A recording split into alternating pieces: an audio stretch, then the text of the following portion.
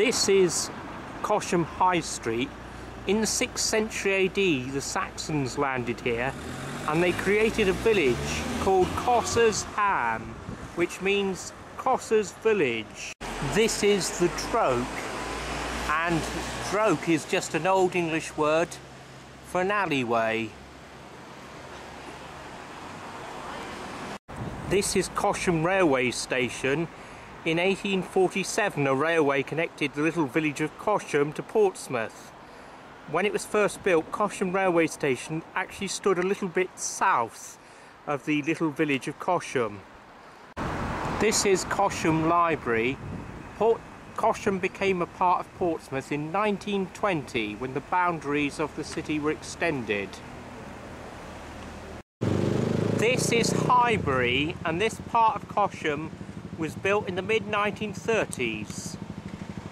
This was once a stop for trams.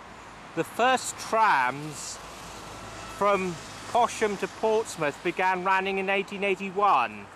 At first they were drawn by horses, but later they were converted to electricity.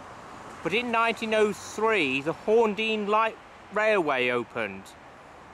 Its trams were called the Green Cars because of their colour, and they used to go from Cosham to Horndean, but the light railway closed in 1935.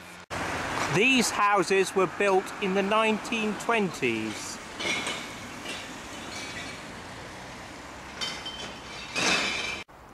This is part of the Isle of Wight estate, which was built in the 1930s.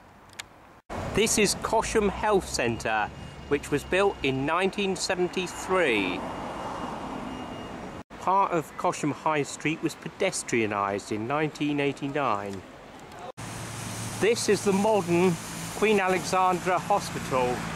The first hospital here was built in 1908, and it was a military hospital on the slopes of Portsdown Hill.